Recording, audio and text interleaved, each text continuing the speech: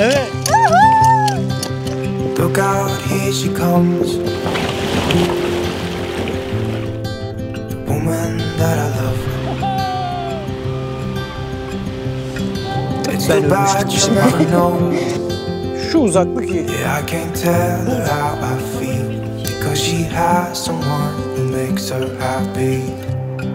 I'm a ghost in these walls, or at least I try to be.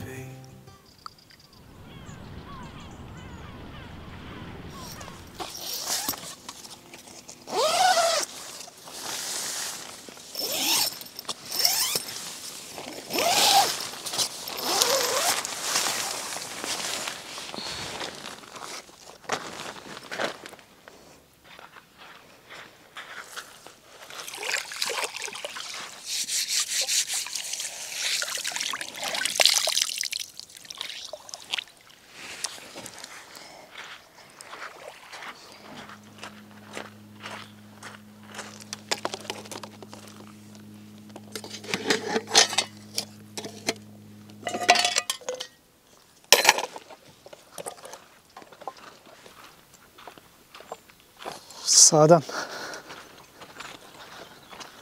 Buraya ne yapmışlar baksana. 50 kalp, 50 yıllık bir evliliği mi anlatıyor? Yeni kamp bölgemizde kendimize ait tulumbamız ve su kaynaklarımız yeraltı var. Yalnız burası ada. Evet, adada bir de bunlar var. Enteresan bir şekil. Nereden gidiyoruz? Şöyle çamurluğumuz şeyimiz. Ama bu yolu daha önceden denemedim aşkım. Şuradan dolandım uzun yoldan. Bu yol denemedim, beni buraya mı soktun Cem? Ama kısa yol burası. Cem burada yol yok, kısası mı var? Ben gireyim önden, dur. Hadi girdim be, sen şimdi Girersin. korkaksındır. Evet adım çıktı. Bu taraftan geç aşkım, şu soldan. Oradan mı gidiyorum? Biz birkaç gündür burada kalıyoruz. Ben artık sahilde bir sağ, bir sol, bir sağ, bir sol sürekli yakacak bir şeyler arıyorum. Burayı biliyorsun da bana neden söylemedin? Aşkım spor olsun diye çok hareketsizliğe geçtik son zamanlar ya. Ondan dedim şey yaptım. Hadi bakalım gel, şu tulumba çalışıyor mu bakalım. Hareketsizliğe geçmişiz. Nasıl su gelecek buradan? Şimdi oradan su boşaltacağız.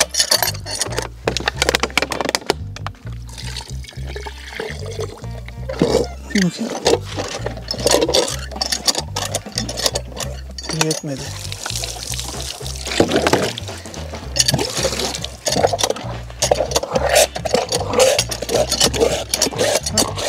Yap. Oldu mu diyorsun? Bilmiyorum. Anlarsın. Anlamıyorum. Geliyor mu? Evet. Suyun tadına bak. Hayır, bakamam. Çok hafif tuzlu böyle, minnak. Arkanı dön, biraz sırt çalış. Dön arkana. Heh, arka kol. Devam et. Yalnız suyumuz bayağı leş. O ne ya Cihan? Niye böyle oldu bu? Çok pis ya. İçine dökmeseydin. Ben içtim bir de onu. Ya! İyi. Tadı da şekerli gibi bir tuhaf ha. Ağzımda bir tuhaflıklar var. Hala iç. Bayağı temizlendi su. İç bakayım. Yok, içmem de. Bitti mi? Bir tane kaldı. Neyse. Var mısın şu buradaki şeye gidelim, adanın diğer tarafındaki Fener'e? Yıllardır gidemediğimiz. Sonra varım. Neden? Kahvaltıdan. Tamam. Bak çöp vurmuş yine. Çöp vuruyor. Biz topluyoruz, o vuruyor. Denizden gideceğiz. Karadan uzak olur zaten. Denizden mi karadan mı demek istedim mi yoksa? Hayır, karadan denedik de uzakta, denizden çıkılıyor mu bilmiyorum. Çıkılır. Deneriz. Çok tepede değil mi o? Nasıl çıkacağız? Yo yolu vardır kesin.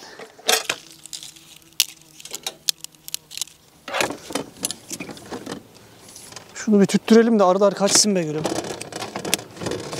Aşkım sen şeyden ayağım suya girecek ama ben mi gireyim? Benim biraz az ıslak gibi ayağım. Ne o bebeğim? Kesme tahtası. Atıyorum. Şimdi kuzeydoğudan eserse Poyraz. Güneydoğudan eserse keşişleme. Bir dakika. Kuzeydoğu Poyraz. Poyraz. Güneydoğu keşişleme. Keşişleme. Güneybatı Lodos, kuzeybatı Karayel. Bunları öğren gel. Güneybatı Lodos. Haftaya sınav var gel. Güneydoğu Karayel. Evet. Kuzeybatı. Hayır keşişleme.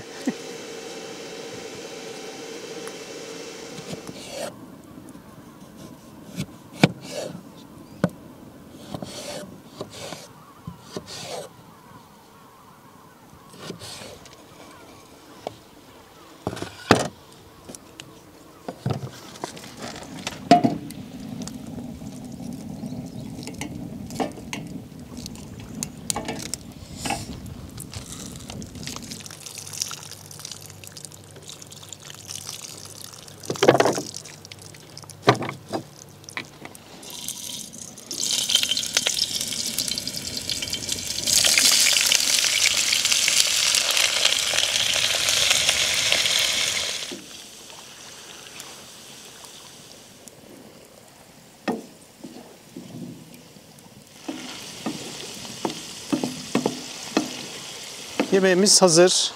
Evet. Şimdi afiyetle yemeden önce şöyle bir kurulalım.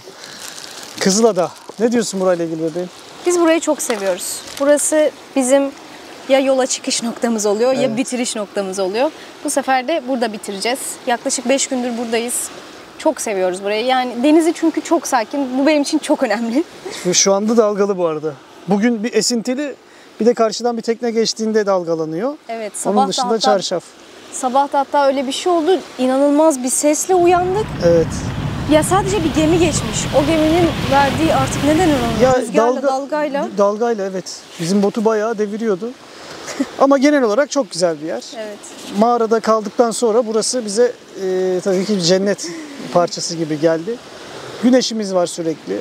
Merkeze de yakın bir yer. Yani en kötü ihtimal bota atladığımızda 20 dakikada Fethiye merkezde alışverişimizi yapabiliyoruz. Arkada yırtıcı herhangi bir hayvan yok. Yok. Tavşan var. Bir de bu geldiğimizde kör bir kedi gördük. Evet. Gittik mama aldık onun için hatta. Pis pis pis pis. Gel diyoruz gelmiyor. Şu arkada yuva yapmış kendine. Biraz yanaşsa bizi alıp götürürüz belki bir yerlere dedik ama gelmiyor, kaçıyor. Demek ki mutlu dedik. Mamasını bırakıp gideceğiz. Öyle.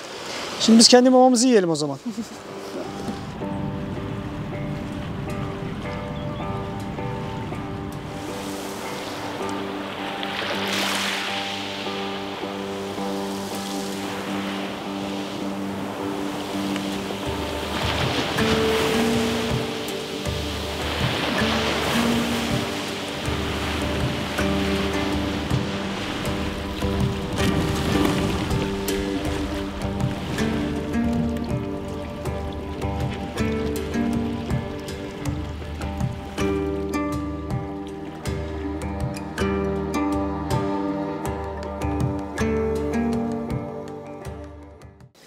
Bir de sende şey var.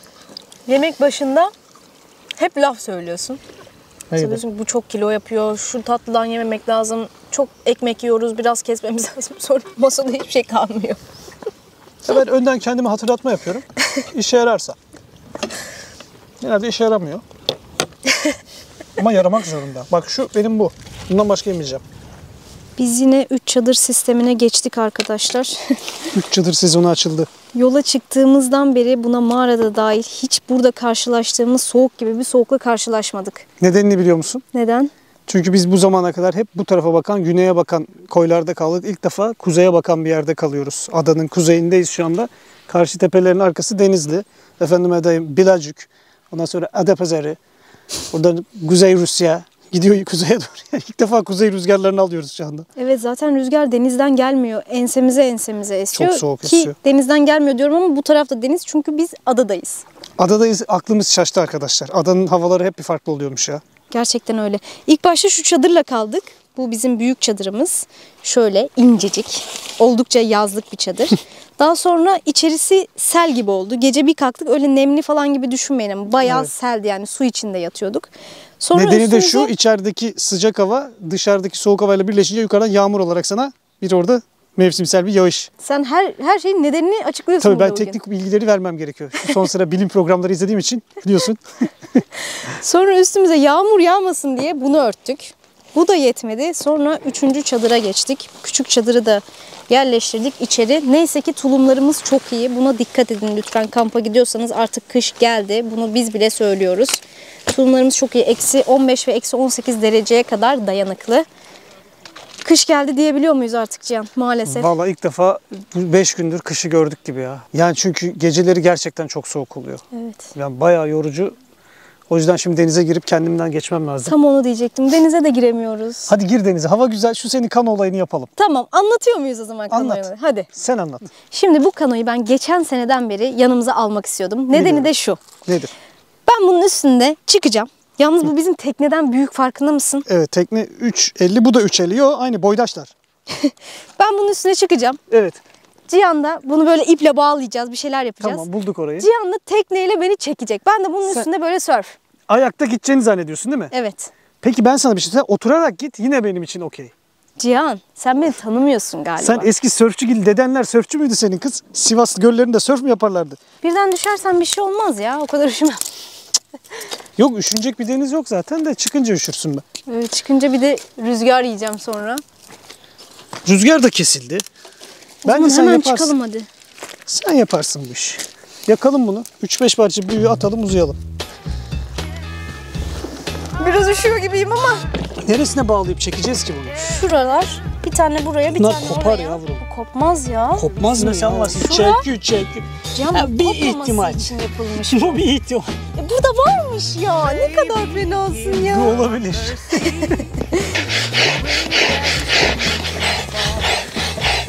Uzaklaşmadan değil mi? Şurada. Şu tayfa. Bakacağız. Wow.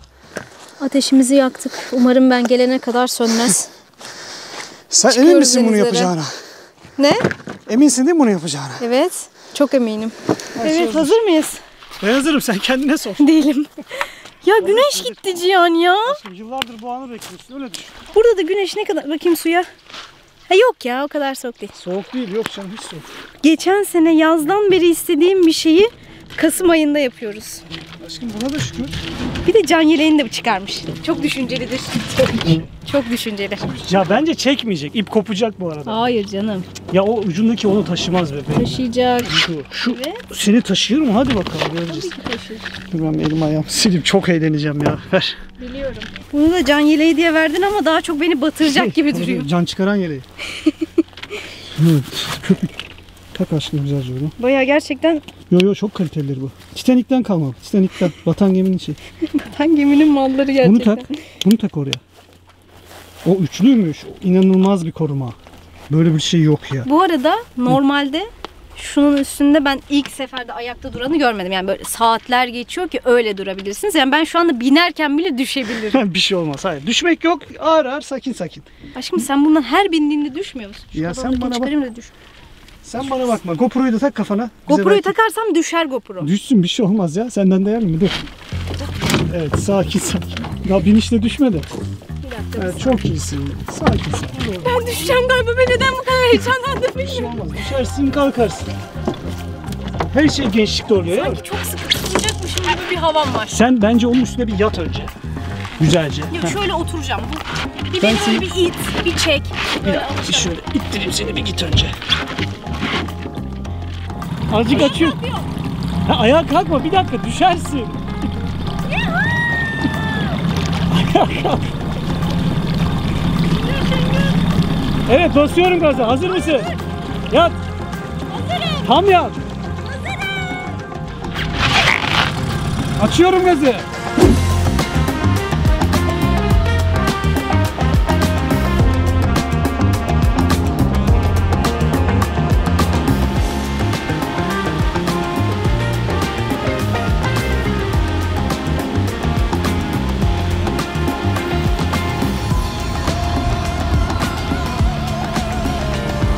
Vay be, düşmüyorsun.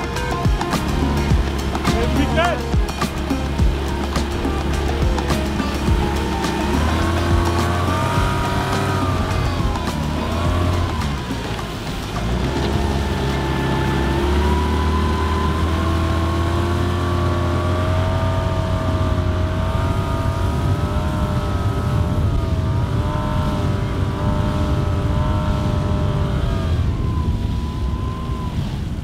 Dur bir kapak fotoğraf. Ha, ayakta dur. Çekiyorum. 3, 2, 1. Bravo. Bravo bir fotoğraf. Evet. Seni izliyoruz. Çekmedim fotoğrafı. Yok fotoğraf değil, şu anda videodayım. Böyle durmak daha zor biliyor musun?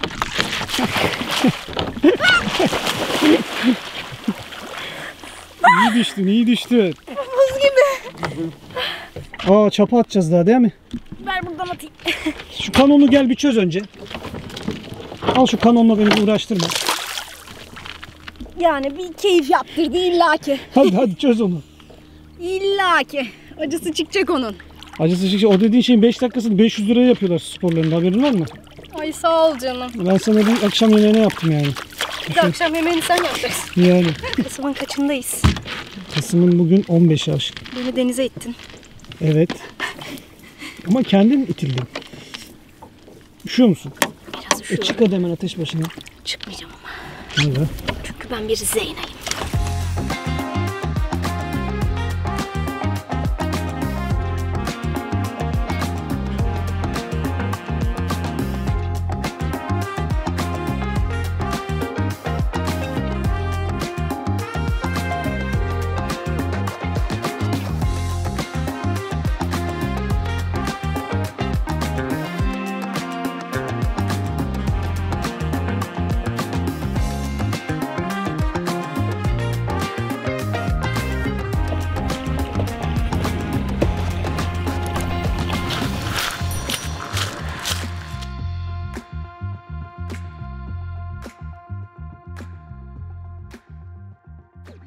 Nasıl da anlat biraz. Çok güzeldi Cihan. Bir kere yani 1,5 senedir gerçekten istiyordum geçen yazdan beri. Evet. Değdi. Keşke daha önce yapsaymışız. Çok güzeldi. Denizi de daha soğuk bekliyordum ama dışarısı daha soğuk. Çıktıktan sonra daha çok üşüdüm. Ateş için de teşekkür ederim. Ne demek efendim, her zaman. Ne yapacağım onu anlat bakalım. Hadi. Patikli teyzem benim. Dur, dur. Anlat. Neyi topluyorsun? Niye topluyorsun etrafı? Hadi boş ver şimdi. Evet. Organizasyon ne? Onu söyle bana. Sen söyleyeceksin ama. Sen söyle, hayır. Her şeyi ben mi söyleyeceğim ya? Bütün organizasyonlar benden mi sorulacak? Evet, senden sonra.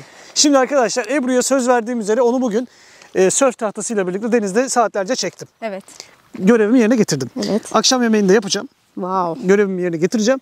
Ve onun yanında bir de plus olarak ona projeksiyon perdesi kurup burada bir sinema yayını yapacağım sözü vermiştim. Onu yapacağım şimdi. Deniz serisindeki verilen sözlerin hepsi son güne kaldı. Son bir güne kaldı. Ne yapalım? Türk insan öyledir biliyorsun. Banka kuyruklarını, maaş günleri, işte bilmem neler. Ya hep her şeyi ilk gün ya da hep her şeyi son gün yaparız biz. Ortada buluşamaz hiçbir türlü. O zaman nasıl yapacaksın? Şimdi gösterir misin Şimdi bize? şöyle yapacağım. Şu yapacağım. Ne yapacağım? İşte şunu şöyle yapacağım. Sadece kendini bana bırak.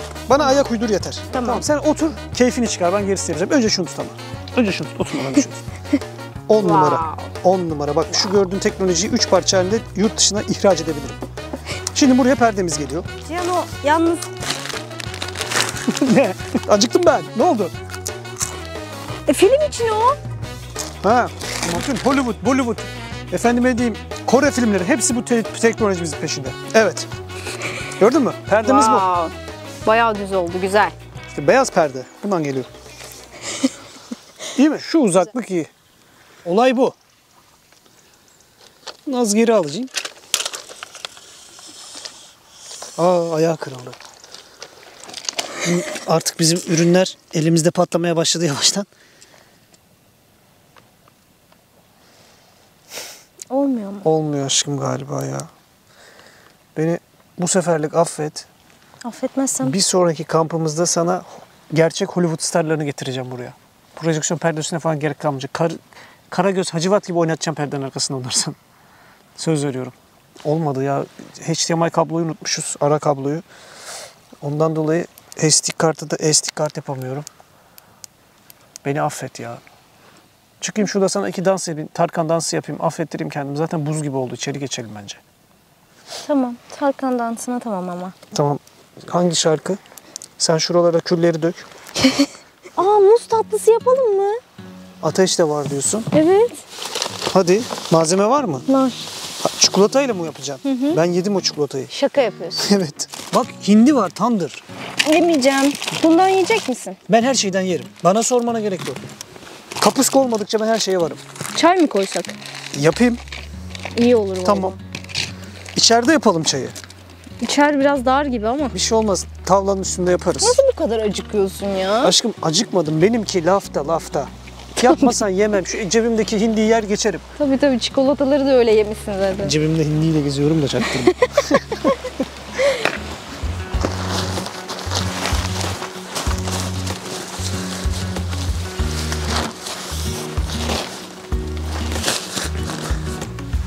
Şunlar tuzlular. Meyve. Peçete de verirsin. Çaydanlık dedik. Ocağı al bebeğim. Bardaklar ve çay. Kirpit çakmak neyim? Çorap var mı? Çorap var. Çorap lazım. Islandın mı? Ayağım biraz ıslandı. Çaya dikkat et ha. Aman. Oo, süper ısıtacak o çadırı şimdi. Bayağı ısıttı zaten. Değil mi? Ben denizden sonra üşüme duygumu kaybettim. Allah'ım. Kedi kadın da öyle başlamış, kedi kadınlığa, biliyorsun değil mi? Gerçekten mi? Tabii önce kediler ısırıyor bunu. Kedi olduğunu sanmıyor. Bir bakıyor kedi. Gibi. Bugün sörf tahtasında bir efsane gibi kayıyordunuz. Teşekkür ederim efendim. Gerçekten. Canın istedi değil mi? Çok istedi hem de. Yılların birikmişliği var bende de. Ne zamandır öyle bir güzel bir sörf yapamamışım. Çok keyifliydi gerçekten. Eskiden bu günübirlik teknelerin arkasından halat attırır, öyle kaydırırdım kendimi. Kaptanlar tanıdıktı. Niye bu kadar geç yaptın o zaman? Geçen seneden beri istiyorum. Aşkım ben bu kanonun onu çekeceğini sanmıyorum ama sen geçen sene çok kiloluydun be ya. Bu sene kendine geldin. Onun o ucundaki klipsin bu ağırlığı taşıyacağını düşünmüyordum ben. İyi de bu karı da çekmiyor ki, denizde süzülüp gidiyor. Olursa olsun. Senin fizik biraz zayıf galiba. Benim fizik, kimya, matematik 10 numaraydı. Lisede o yüzden kaldım sınıfta. Çok keyifliydi. Umarım bir gün tekneyi ben kullanabilirim de sen de yaparsın. Çok. Beni taşır mı bilmiyorum. Taşır. Belki o kadar hızlı gitmez. Asıl hızlı gidince hafifler yük. Fiziğiniz bayağı zayıf.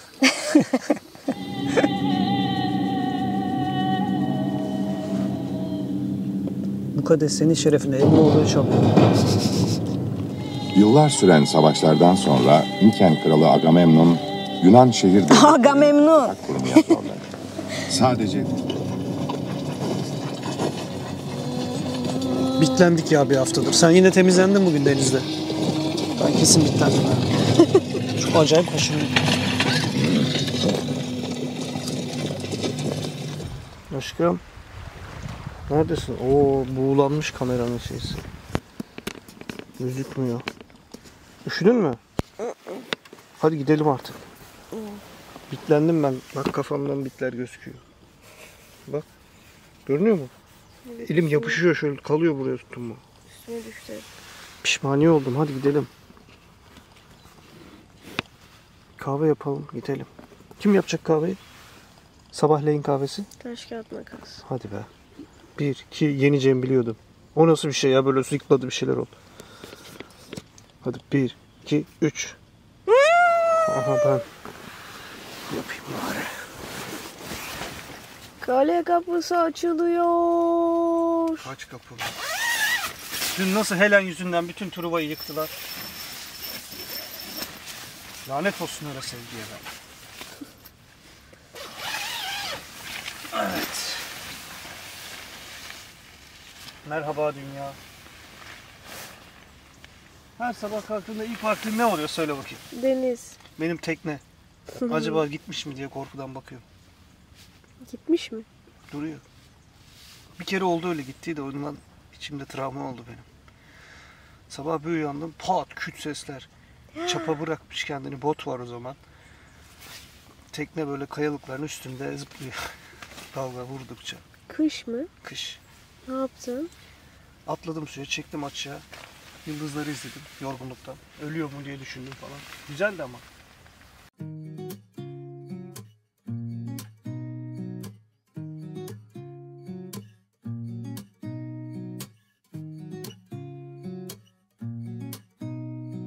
Güneş çıktığı zaman bizim için olay başlamıştır. Güneş çıkmadan çadırdan çıkılmıyor çünkü çok soğuk oluyor. Mevzu bu. Ateşimiz de dünden yanıyor. Çok iyi.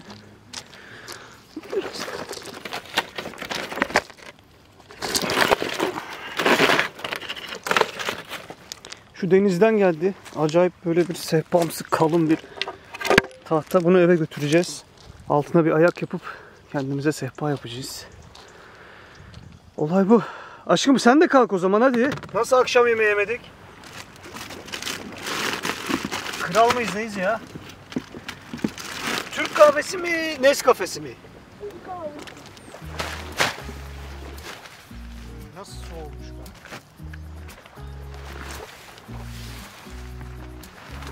Çadır üstü brandayı almasak yanmıştık biliyorsun değil mi yavrum?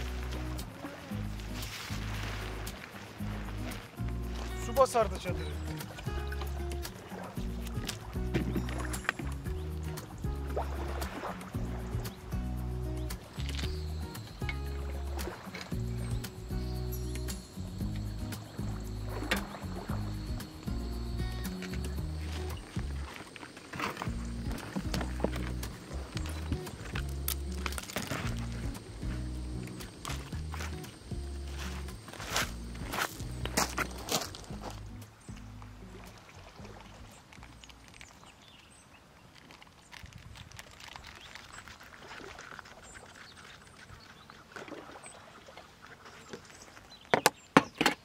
Kahve hazır. İçeriye mi istersin, dışarıya mı, teknede mi içersiniz? Vay be.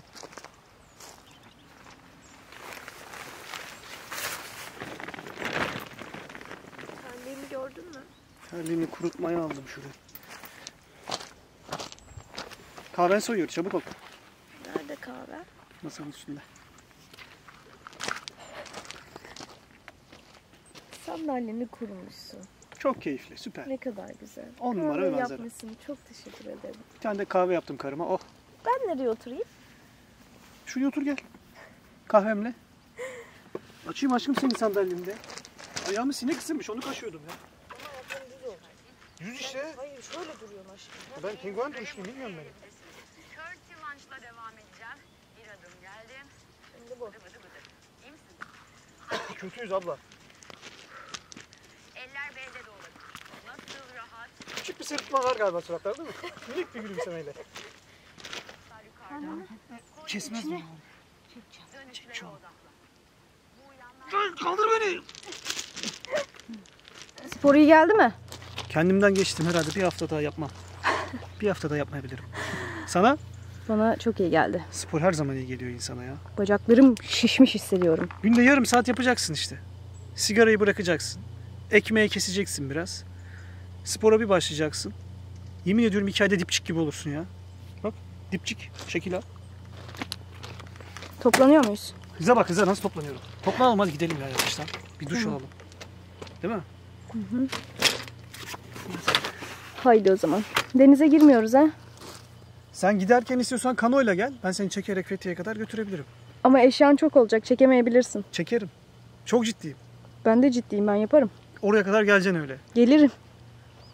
Deniz kötü olursa tekneye alırız seni. Tamam. Tamam öyle. Vay gidi deli Kadir'e bak ya.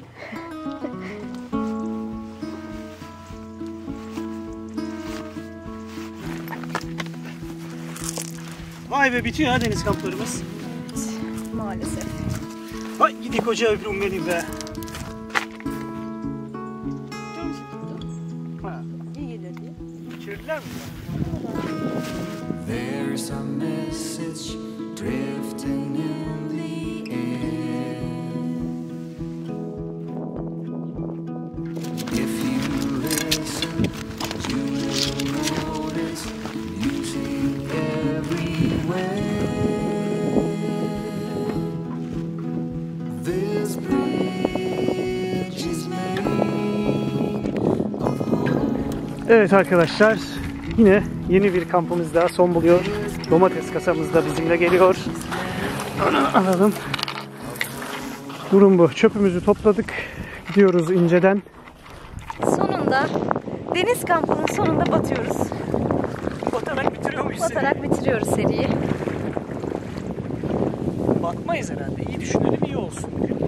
Can 50 kiloluk tahta almazsın bu kadar yükün üstüne. Aşkım bir tane tahtayla mı batacağız yani? Batacağımız şey bir tahta mı? Sebep bu mu yani? Değil. Dün kuru yemişleri bitirmeye çalışıyor yük olmasın diye. Bugün 50 kiloluk tahta almış. Ama o tahtayla sana çok güzel şeyler yapıyor.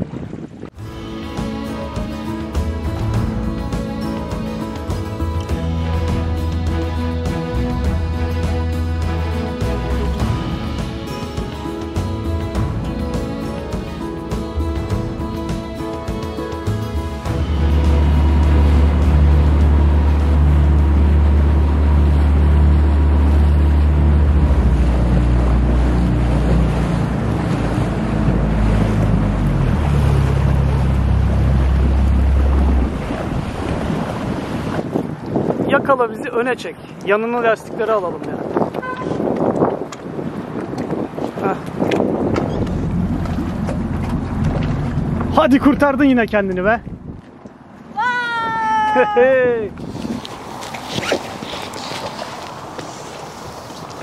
Şuradan mı? Buraya dizelim, buradan alırız.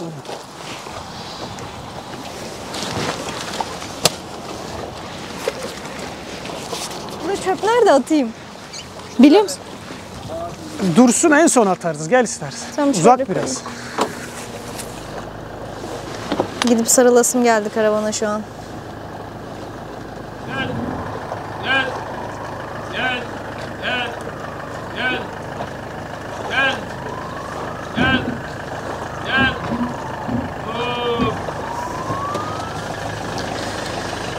Cihan, karavanı özlemiş misin? Ya ben her karaya ayak bastığımda, biliyor musun?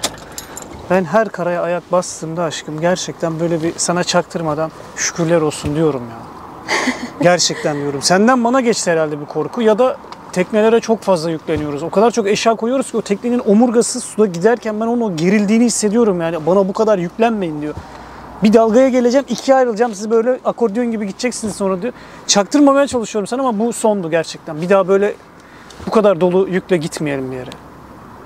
Tekne resmen içinden sövüyor bize. Hissediyor musun o gerginliği o şeydeki? Her dalgaya vuruşumuzda neyse, geçmiş olsun. O zaman bir karavana sarılıyor muyuz hep birlikte? Cihan! Bir gel, bir gel. Digeller. Allah'ın için. Öp, bir de öp, tozlu tozlu. Hadi dolduralım. Vay be. Sen istersen burada dur bebeğim. Ben sana taşıyayım, içeriği düzenle. Hiç yorulma. Çok yoruldum. Wow, alışık olmadığımız cümleler bunlar. Ya bırak. Teknede gelirken diyorum ki Cihan biraz şöyle gidebilir miyiz? Biraz yavaş gidebilir miyiz? Çünkü gerçekten korkuyorum ki ben öyle her şeyden korkan biri de değilim, biliyorsunuz. Kurduğu tek bir cümle var. Hatta tek bir kelime. Korkma. Ney? Bunu hiç düşünememiştim. Ne aşkım? Korkma. Hiç düşünememiştim. Çok Korkma rahatladım. tabii ki. Korkmamak yolun yarısıdır ya. Çok rahatladım.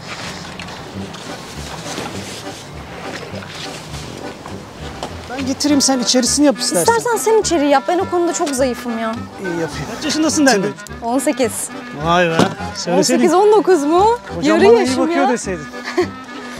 Bize diyor ki neden böyle biliyor musun? Neden? Bu rahatlıktan dolayı. Emre'den yok. Bilmiyor ki. Merak etti de. Dedi ben bu iş yapıyor ya. Kaçında vardı. Bu da genç mi dedi. Ben sonra Bizim yaşları tutturmak çok zor. yok ben yaklaştım ha. 26-20 dedim. Sen yaklaşmışsın.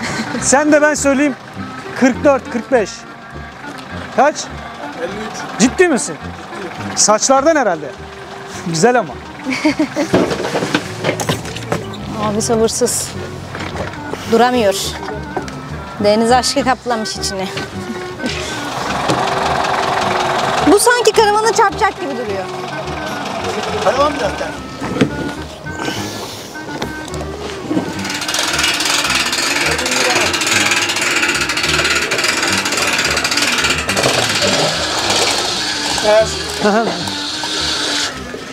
Biz günlerdir kamp modunda olduğumuz için öyle çok fazla yemek yemedik. İşte çok fazla ekmek tüketemedik. Sürekli hareket ettik falan. Biraz böyle zayıfladık. Öyle hissediyoruz. Şimdi Cihan'a bunu devam ettirelim diyeceğim.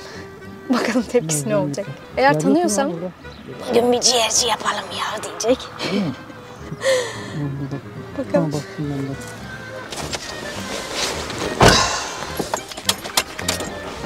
Diyorum ki zayıfladık falan ya böyle. Ha. Artık yememize içmemize dikkat edelim. Ediyoruz. Yani bundan sonra. Evet. Ne yiyeceğiz mesela bugün? Ciğerci. Evet. Aşkım bir şey söyleyeyim mi? Akşam saat 5-6'dan sonra yemek yemedikten sonra hiçbir şey olmuyor. Bugün ne yiyeceğiz? Ciğer. Ciğer yiyeceğiz aşkım. Tamam. Ciğercinin yerinde yerler esiyor, yerler.